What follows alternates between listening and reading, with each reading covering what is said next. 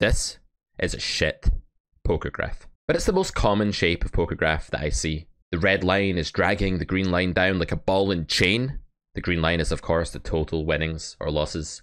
And the red line is the non-showdown line, representing all the times that the student lost the pot by folding.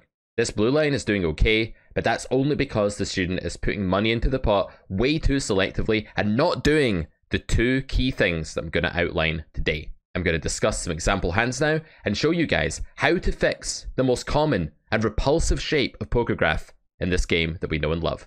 Let's go. The first of the two things that we're going to outline today is the ability to apply pressure in spots where fold equity is at a premium.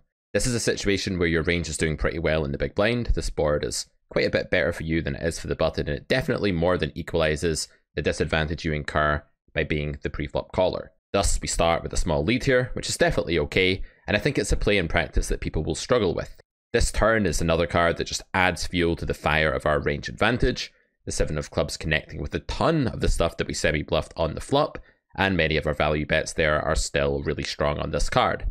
Villain's range is going to have some hands that will call again. There's going to be overpairs in there for sure. There's going to be things like ace-5, ace-4, ace-3, 6x, stuff like king-6, queen-6, jack-6. These are all present, it being late position. We arrive on this queen of clubs river. All of our flushes now get there as well. Yes, our opponent can have a club draw, but did you notice the turn timing? No, you didn't? Wake up, guys. The turn timing was really, really slow. I don't think anybody takes that long to call a turn with a flush draw. So this is a flush-starved range. It's a range that doesn't have many sets or straights or two pair. It's a one pair infested range. And slight overbets are a really cool way to leverage fold equity. You're betting a little bit more than the pot. You're making it look really big. The idea here is that people won't really react differently between this and a bet like 28. So why make it 28? Why thoughtlessly press the 1.5x pot button like a robot when you can find a sweet spot, a bet sizing that capitalizes on the elasticity or lack thereof in this situation, meaning that villain just won't be sensitive enough to your exact sizing. This is a really good deal. Villain does eventually fold, and we pick up a really nice pot. This is the kind of pot that red line sufferers, people with a ball and chain of a red line dragging down their results, just aren't capitalizing on often enough. Note the sizing, note the timing tell, note the reading of the board and the opponent's range, and the execution of this really cool bluff. Okay, another hand where we take advantage of a range that's just folding far too often, more often than it should be. Note the high VPIP here of 49. This is about as close to a HUD as we get on GG Poker. This is going to be a recreational player with a really wide range. They're going to be unskilled. They're going to lack polarization, meaning that they're leading too randomly and merged in a lot of spots. I think going for the turn bet here is alright, but we decide to check this time with 8-7. This is fine too. And then villain goes for this block bet. Now this isn't the kind of small value heavy range that you're going to see from a regular here. This sizing could mean absolutely anything. So there could be a ton of bluffs in the sizing from a weaker player, and weaker players really overbluff this kind of sizing by just failing to have that 4-to-1 value to bluff ratio that they need to have to be quote-unquote balanced here. So even though they've filtered a little bit on the flop, they started off with a really wide base range. They're probably leading way too many combos of their 4x and ace high and 7s and 6s and things like that. We're risking 9 here to win 12. Well, 10 to win 12. It needs to work about 45% of the time. Villain quickly folds. Another really cool spot to scoop a pot that many people just don't find. This is how you're going to fix that plummeting red line. The last few spots we've looked at have been examples of exploitative aggression, but this spot is a theoretically required bluff. Another reason that people have this really suffering red line is that they fail to find spots for bluffing that are actually mandatory in game theory. The Carrot Poker School teaches you all about that, especially in grade 2. You can check that out at carrotcorner.com. But back to this hand with the Queen 10 here, we have an optional raise on the flop here in theory. I'd recommend not taking this raise spot against a weaker player for a few reasons. Firstly, they're going to 3-bet the flop more than they should with things like ace-king, ace-8, pocket 8s, etc., denying your equity and forcing you to fold. Secondly, the big bet is usually just a bit stronger than a small one, and you often get people that just don't find the low equity bluffs in their range. So we opt not to take the flop spot, but on the turn, this is a situation where we really don't have much choice. Note that we don't have any showdown value here. Calling and leading the river isn't really part of our toolkit in most situations. So the cleanest way to attack now is just to bluff raise with the nut flush draw and gut shot. It's true that sometimes we still get jammed on here on the turn, But this is a spot where the EV of raising in game theory is just higher than all other plays. If you don't believe me, look it up in your solvers. This is a mandatory bluff raise. The clues here are that you are out of position, so calling is just dropping an EV. You have too much equity to fold. You have implied odds. You have a nut draw with another draw. When you have all of that going on, but calling is so terrible, you're just going to have to raise. It's going to be the one and only true way of being able to put money in the pot here. And of course, you can't fold with a draw this powerful. On to the next hand. Pay attention to spots where people cap their range and then under protect it later. Button versus big blind here, I'd recommend c-betting this board against most people. There is a bit of a tendency in a pool like this, and quite a soft game, for people to just lead the turn randomly when you check back the flop. You don't really want that happening with the 4-3 of diamonds. So we go for a bet check line here, and we arrive on this river, and this is the check. This key moment here where villain checks the river.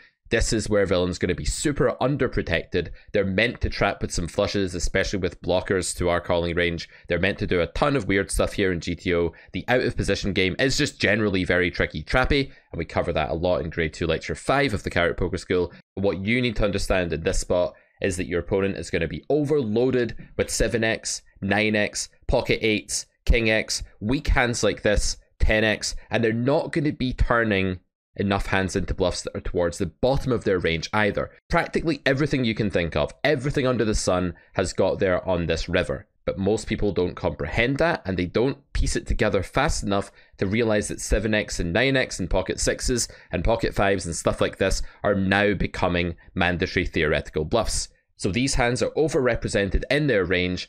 The nutty, trappy hands are underrepresented. This is a spot where betting is fine in theory. Notice that I pick another sort of elasticity sweet spot here. If you have a look at this river sizing one more time, you'll see that I'm picking a size that looks like a reasonably sized bet. You can see from villain's timing here. Look how quickly they fold. This is in real time. They're not noticing the difference between 5.5 and 6.9 when they get here with a hand like 8s. They're just saying, well, I don't like my hand. I'm not paying this off, and they're folding. Great bluff spot. If you miss this one and show your hand down because you're saying something like, well, it doesn't make sense, I would have bet most of my good hands on the turn, you could always invent negative reasons to give up and to not put money in the pot, and that's what's going to destroy you as a poker player. That's what's going to give you that cursed red line. We've talked about bluffing, guys. Now let's talk about value betting properly. Thin value betting is a key skill. You have to fight all of those temptations, all of those monsters under the bed that make you want to check back. We open this hand in the hijack against the big blind, and a weaker player calls. We know that from the stack depth. The VPIP on the HUD here, just basically everything is making that 100% clear.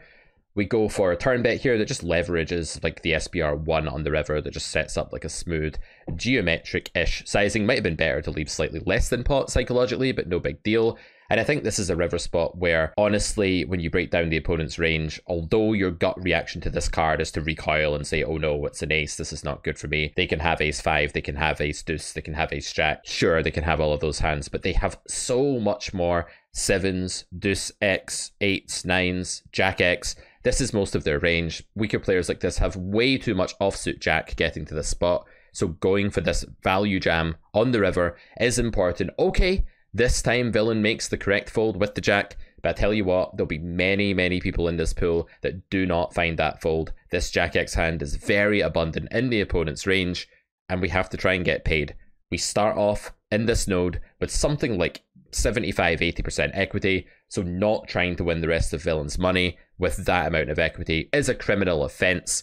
The bad thought process here is to assume that what happened in the hand happens all of the time. To say, well, they're only calling with better, and that's the biggest load of shit I've ever heard. It may be true of some people, but it's absolutely absurd to say that that's true of the pool collectively. It's going to be the case that a low-stacked weaker player stations off the rest of their stack with Jack X, and even worse, pretty frequently. So go for value with that high equity hand. Don't let this river deter you. And that does it for today, guys. If you enjoyed this video and you like these shorter Tuesday replayed session reviews, do let me know in the comments. Check out carrotcorner.com for everything else from us, including our quick course cash injection that's sure to put loads of these juicy aggressive exploits into your game immediately and give you a quick boost to that win rate. See you next time.